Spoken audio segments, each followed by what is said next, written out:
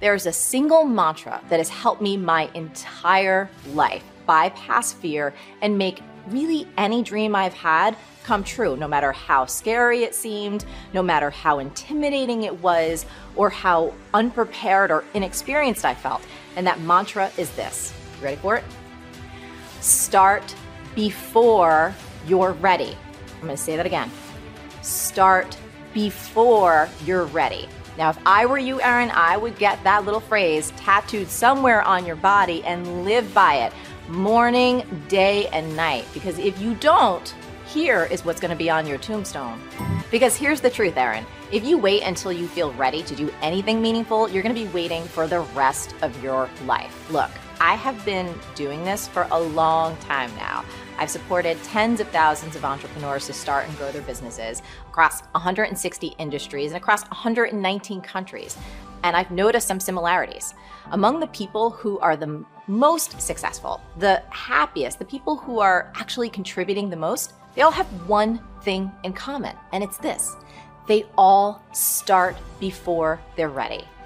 You see, I think you've misidentified the enemy here, because the enemy, it's not making mistakes. It's not changing your mind, and the enemy is not your fear. The only enemy that you need to defeat, my friend, is not getting started. This is what most of us just fail to realize. Action is the antidote to fear. Action creates progress and momentum. And action, consistent action, is all you ever need to make anything happen in your life. Don't give away your power. So anytime some nasty criticism or BS comes your way, you have to say this. You cannot take me down. I will not give you that power.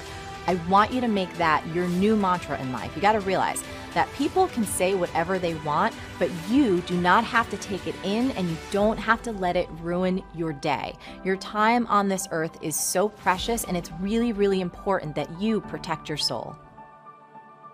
Deeper, wiser part of you wants this thing so damn bad.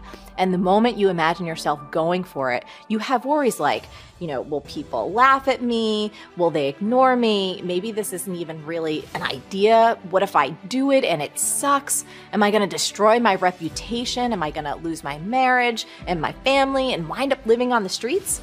My friend Steven Pressfield talks about this kind of fear in The War of Art, and he says, remember our rule of thumb. The more scared we are of a work or calling, the more sure we can be that we have to do it. And he continues, the more fear we feel about a specific enterprise, the more certain we can be that that enterprise is important to us and the growth of our soul. Personally, I don't think that anyone should ever accept where they're at in life. Doesn't matter if you're just starting out or if you've already hit some really big goals. Because when you lose your hunger, you lose your edge. And it is as simple as that. Now here's the deal. If we humans don't have something meaningful and challenging to work on, we all tend to get lost pretty darn fast. And I'll tell you something else. We can go to some pretty dark places. At least I know that's true for me. So there is some nuance to this, and it's really important that you get it. So you can be 10,000% grateful for what you have right now. You can smell the roses, so to speak. And you can be super hungry and psyched about what's coming up next. Those two things are not mutually exclusive, and it's really important that you get that fact in your noggin. Be boldly not for everyone. So what does that mean? So sales prevention is this beautiful thing in business. And sales prevention is when you proactively tell people, do not buy my product, do not buy my program. You might be asking yourself, why? Here's why. Because not every product is right for everyone. And that's true no matter how great you think you or your product or your service is, because you cannot and will not please every person. So you really want to take that fact and use it to your advantage. You want to focus on attracting your ideal customers and really repelling the rest. So for instance, in B-School, here's what I tell people. Bottom line is this. When you are boldly not for everyone, you're going to attract way more of the people that you are right for. And that, my friend, is the formula for creating raving fans. That's the secret to making your business a real joy to run. And when that happens, you know what starts shooting out of your laptop? No, not money. Integrity rainbows. Now, a mistake I notice a lot of folks making, especially in the beginning, is they want instant results. They want these blockbuster hits like a bajillion followers on social media or millions of dollars in sales after only a few years or maybe even a few months worth of work.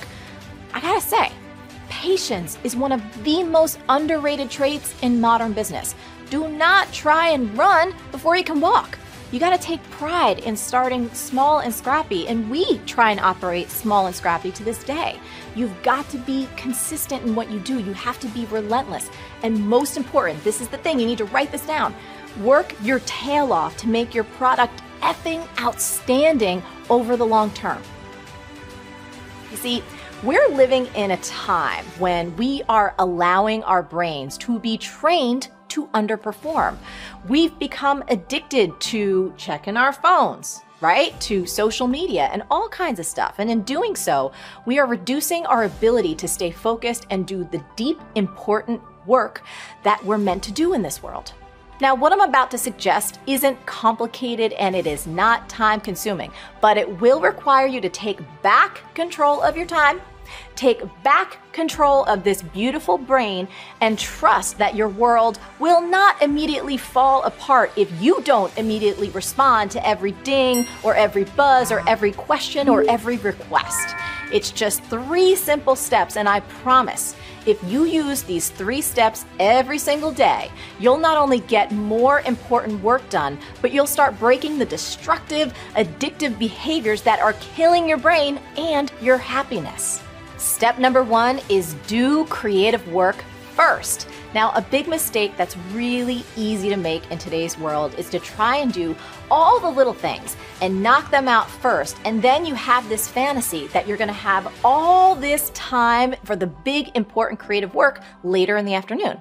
But have you ever noticed that this rarely friggin' works? Am I right? Here's why trying to do all the little things first is a really terrible idea. Because when you wake up, you have this full tank of cognitive fuel. But what many of us forget is that we only have a finite amount of this super powerful cognitive fuel each and every day. And every single time that you make a decision or you resist temptation or exert any kind of self-control, you start to drain your cognitive fuel tank. You decide, do you want to use that limited cognitive fuel on something really important and amazing, or do you want to blow your daily wad on a bunch of dumb crap that doesn't really matter? Moving on.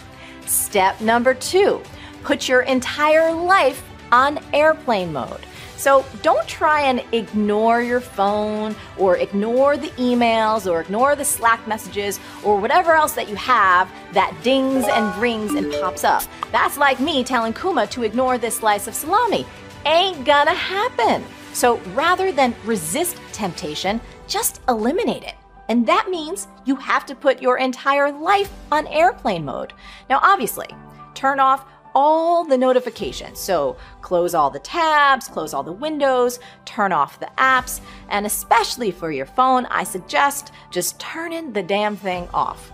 However, you also gotta shut off some people too, and that means that you might have to tell your kids and your spouse and your coworkers that for the next 2 hours or 1 hour or 3 hours that you don't exist. Kind of like this.